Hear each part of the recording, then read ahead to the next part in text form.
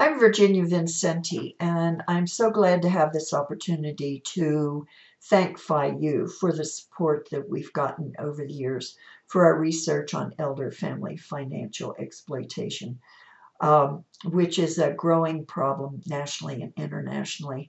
And we're focusing on misuse of powers of attorney, which are used widely in end-of-life planning.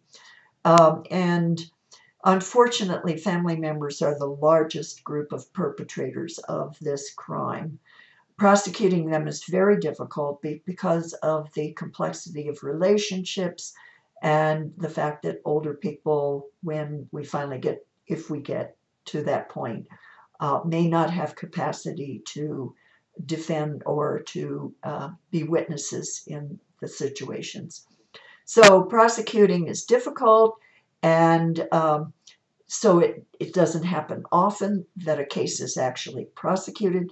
There's only, and regardless of whether the cases are prosecuted, elders and their families are likely to experience not only financial exploitation or loss, but also it affects the older persons and their families emotionally, psychologically, and can lead to earlier death of the elder. Understanding factors that increase or decrease the likelihood that this could happen really holds promise for prevention. And we are working with both families who have had relatives as power of attorney agents and everything's gone fine, and we've had families where it hasn't and exploitation has occurred.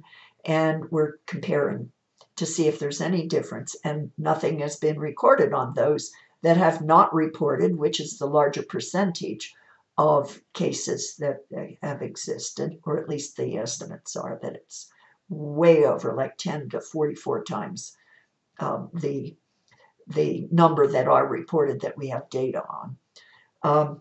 So we've received 4 grants since 2011 from Phi U Alumni Research Grant Fund, and we're very, very grateful for that.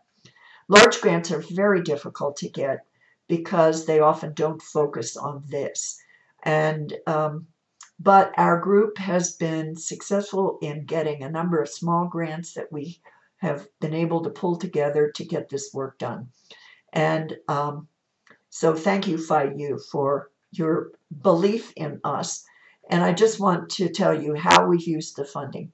We've used it for incentives for people to participate in the 30-minute survey and for an hour to an hour and a half follow-up interview. We've also bought up-to-date copies of the qualitative research software we've been using, and that helps us be more efficient. And we've paid a transcriber to transcribe the audio tapes, and we've also used it for support occasionally, not much, to present research at conferences. We've just this summer published in the Journal of Elder Abuse and Neglect, and previously we've published in the Journal of Family and Consumer Sciences, the Journal of Consumer Education. We have a book chapter in a book called Gender, Sexual Identity and Families, the Personal is Political. We're finishing an extension bulletin. It's under review right now. We've also given numerous presentations at different conferences and community groups to professionals such as attorneys, where we got approval for giving them continuing legal education credits.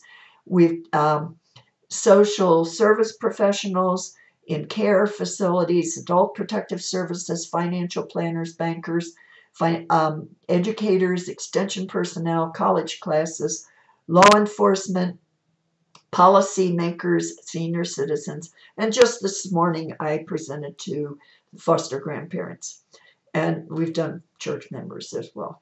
So since this spring, we have acquired 6 new researchers, which are just a ball of fire. I'm so happy with them, and they seem to be very motivated and productive. So we are really looking forward to a substantial output and impact this year.